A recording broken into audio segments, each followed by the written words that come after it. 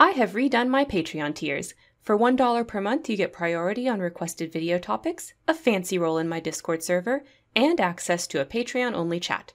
For $5, you get all of that, plus early access to Spare Room episodes, and your name listed at the end of my videos for 1 month.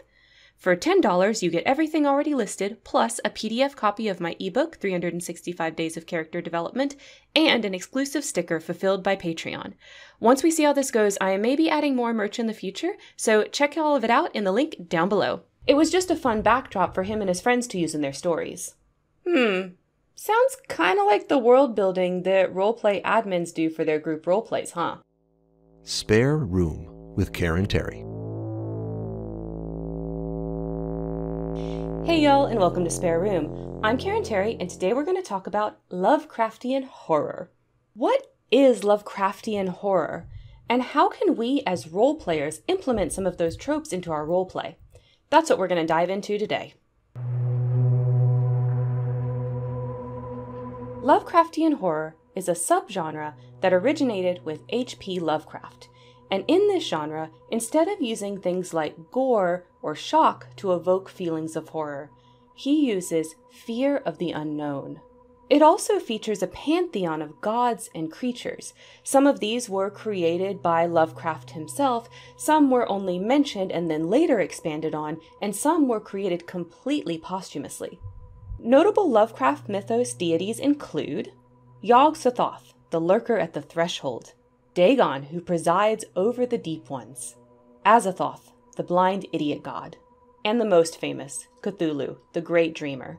These gods are categorized into classes called Great Old Ones, Great Ones, Outer Gods, and Elder Gods, and you can't possibly understand their motivations, intentions, or even their very existence. Because of this unknowable pantheon feature, you'll sometimes see Lovecraftian horror called cosmic horror. This is to differentiate the subgenre from Lovecraft himself, since it's expanded and changed quite a lot since Lovecraft's death. That being said, H.P. Lovecraft is still incredibly important to the genre. He published all the way up until his death in 1937, including a bunch of works that you've probably heard of, such as The Call of Cthulhu, At the Mountains of Madness, and The Shadow over Innsmouth. In these stories, Lovecraft deals a lot with the supernatural. He takes inspiration from authors such as Edgar Allan Poe and Lord Dunsany. And in the past decade, there's been a ton of interest in Lovecraft and Lovecraft-inspired things, and that's because all of Lovecraft's work became public domain in 2008. So we can play with it as much as we want now. So how do we do that? Some common elements of Lovecraftian horror include themes of misanthropy. Human thought and feelings are insignificant to the grander scale of the universe, and a general feeling that God doesn't care about you pervades Lovecraftian horror. Sanity is fragile.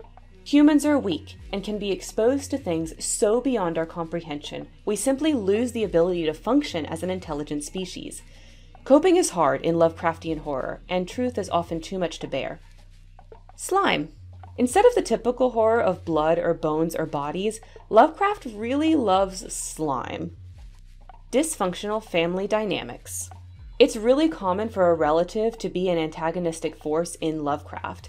Often the protagonist's loved ones are portrayed as foreboding, and relatives embody supernatural elements. Social isolation. Since many of these protagonists struggle with their relationships, they're isolated during the time of their stories. It's not uncommon for Lovecraftian characters to be scholars of some sort, using their academic prowess to act like petty social obligations are beneath them. Antiquated and out-of-place styles. Sometimes technology in Lovecraftian works is anachronistic if it's even mentioned at all, and the language itself might also be out of place, calling on words such as man of science instead of scientist, or using the British spelling of a word when the setting is clearly in the US. Unanswered questions.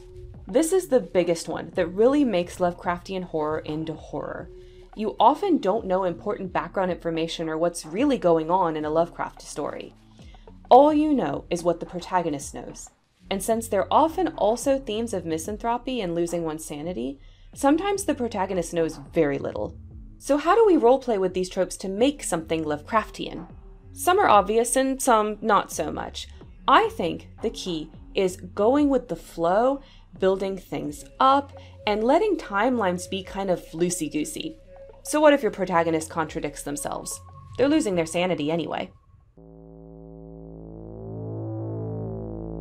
So what makes Lovecraft so special? Why do so many fantasy and science fiction and horror authors and other creatives take inspiration from his work?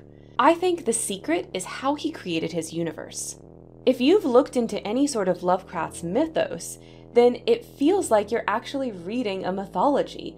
It feels like you're tapping into something deep and culturally significant.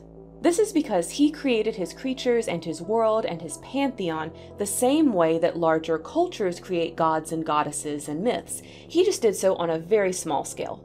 Much of what exists in the Lovecraft universe was created by borrowing elements from the Lovecraft Circle. This is a group of authors including Clark Ashton Smith, Robert E. Howard, Robert Bloch, Frank Bellencamp Long, Henry Kuttner, and lots of others.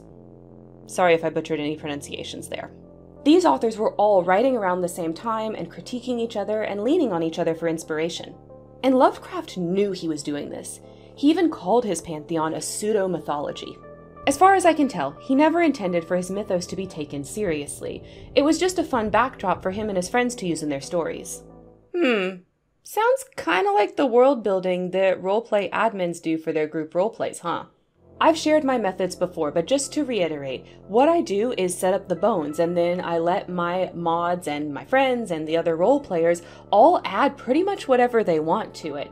And Lovecraft was kind of doing the same thing, taking inspiration from others while they were adding to his world and vice versa. So we're gonna take a hard right here.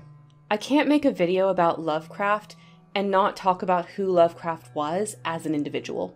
If you've been watching the HBO series Lovecraft Country or you've read the books that it's based on, you know it's all about racial tension. And that's deliberate, because H.P. Lovecraft was a white supremacist. He was deeply anti-Semitic, he was a fan of Hitler, and he had a bunch of reasons that he thought lynching black people in America was an okay thing to do. Links down in the description to sources on all of that.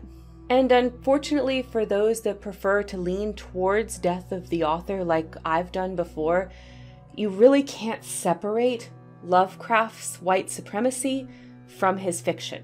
This is the thing that his fear of the unknown is based on.